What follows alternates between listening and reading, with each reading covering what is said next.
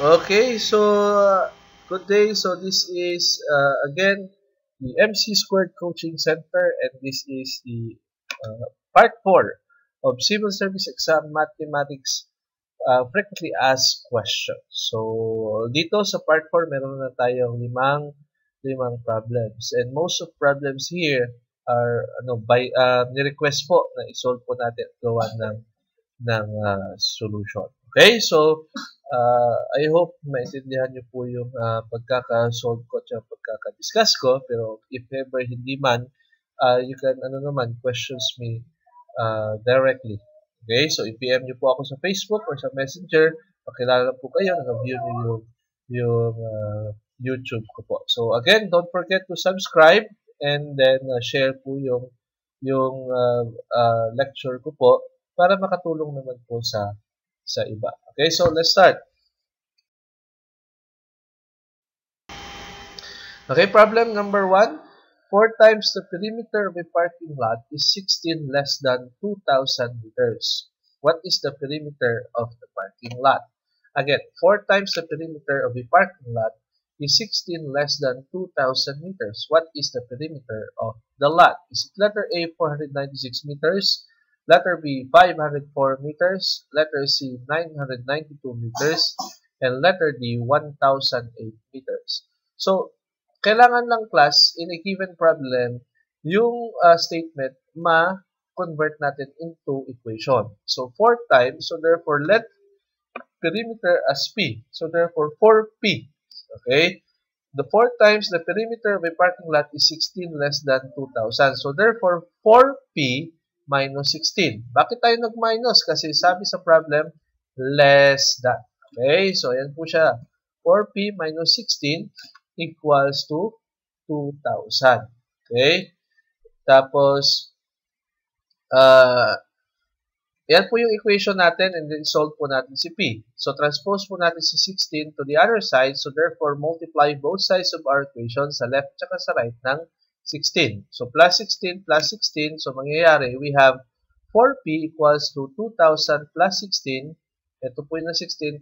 Nilipat lang po natin sa kabila equals to 2,016. And then, in order for us to solve for P, divide natin yung left side ng 4 and divide natin yung right side also ng 4.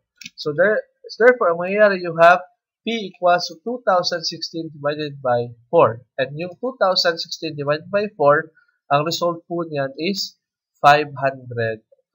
Or therefore, the perimeter of a parking lot is 504 meters.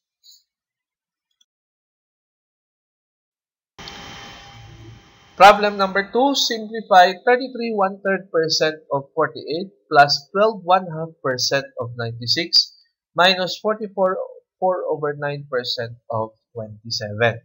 Remember class, if given po tayo in P%, para makuha po natin siya in decimal, kailangan lang P over 100. So halimbawa, if we have 30%, in decimal is in fraction, you have, not in decimal po pala, that is in fraction, 30 over 100. Or, yung 30 over 100, yun po yung 0.3. Okay? Again, if given po in P%, convert natin into fractional form, that is P over 100. Okay? So, ito lang po yung concept na gagamitin natin in order for us to simplify this expression. So, therefore, ang P natin dito sa umpisa is 33 1/3. So, therefore, 33 1/3 divided by 100, that is in fractional form. So, 33 1/3 of 48. Usually, itong of, that is, we multiply lang po natin sa 48. Ibig sabihin, 33 1/3% of 48. So, ayan po siya, class. Ito yung P, and ito yung 100. So, by property ng fraction, so gawin muna natin itong improper fraction. Paano nga gawin itong improper fraction? 3 times 33 plus 1. 3 times 33, 99 plus 1, that is 100 over 3. So, ito po siya. So, itong 100 over 3 also equals to 33 over 1/3.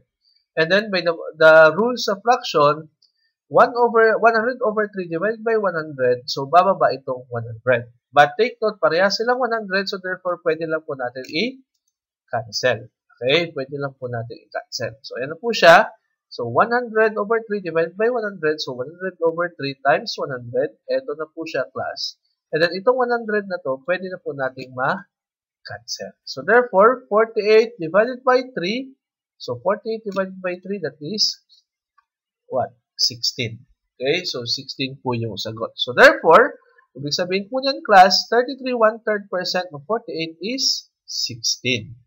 Next naman po is itong 12 and 1/2% of 96. In decimal, this is 12.5%. 12.5% of 96. So, in fractional form, ganito po yung forma. 12 and 1/2 over 100. So, ito yung P, ito yung 100 times 96. Kasi 12 1/2% of 96 po siya. Then, gawin po natin itong improper fraction. 2 times 12, that is 24, plus 1 magiging 25. Again, 2 times 12, 24 plus 1 magiging 25. So, mangyayari, if simplify po natin ito, magiging what? 25 over 2, yan po yung 12 1/2. So, divided by 100 times 96. So, 25 over 2 divided by 100, ang itsura po niya magiging ganito. So, yan po yung 25 over 2 times 100 times 96. Take note that 100 divided by 25, that is 4. So, therefore, ito may iwan na lang dito plus is 4. So, cancel na to. Ito magiging 4. Then, 4 times 2, that is 8. Then, 96 divided by 8, that is what? That is 12. Okay, that is 12.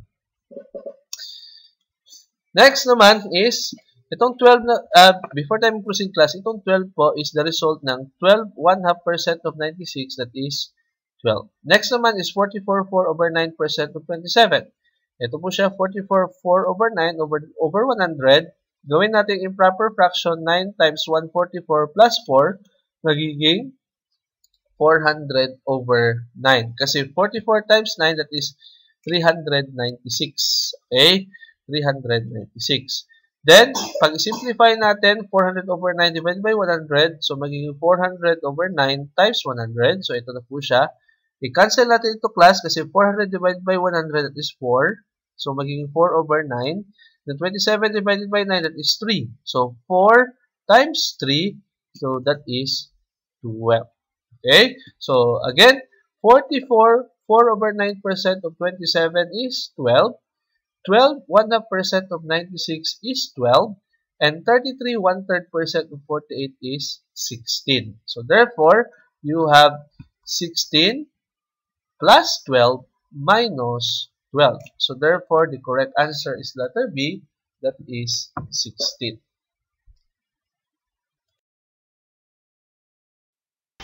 If M is greater than N, and N is greater than O, and O is equals to P, and P is greater than Q, which of the following represents the largest value? So, that is the first statement. M is greater than N is greater than O, then O equals to P, and P is greater than Q. If we will combine these four, ang mangyari, yan po siya. M is greater than N, and N is greater than P, in which P also equals to O, and then therefore P is greater than Q. For us to get the largest value, sa limang choices na to, dapat yung numerator is largest and denominator is smallest. So, sa tatlo, ito yung largest and ito yung smallest. So, therefore, the largest value is M over Q. And that is letter or number 3. Okay, ayun, klaro po yung pagkakadiscuss po.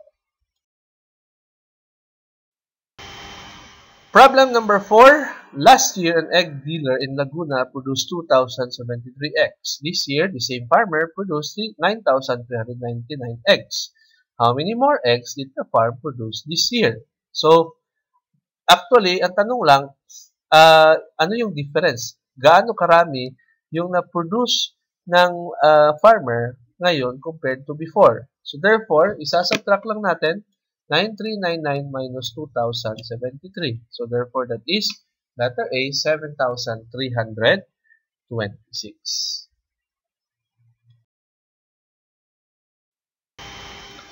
Okay, so last problem for part 4. LeBron and James are going up the hill to pull weeds. LeBron can pull all of the weeds by himself in 8 hours. If James help him, they can pull the same amount of weeds in 5 hours. How long would it take James to pull the weeds working alone? Again, LeBron and James are going up the hill to pull weeds. LeBron can pull all of the weeds by himself in 8 hours. So the rate of LeBron is 1 over 8. If James helps him, they can pull the same amount of weeds in 5 hours. Itong 5 hours is the time that they will work together. Ang tanong ngayon is ano yung time na pag si James lang mag-work alone. So in equation, ganyan po siya. So ito yung kay James, ito yung kay LeBron, ito yung kay James working alone, and ito yung working together. And from the problem, T1 is 8, T2 is 5. So therefore, you have ito yung kay LeBron, ito yung rate ni James, ito yung rate ng working together. So therefore, simplify na lang natin. Ipag-simplify, multiply both sides ng equation ng 8 times James times 5. So yan po yung ibig sabihin ko po. Okay?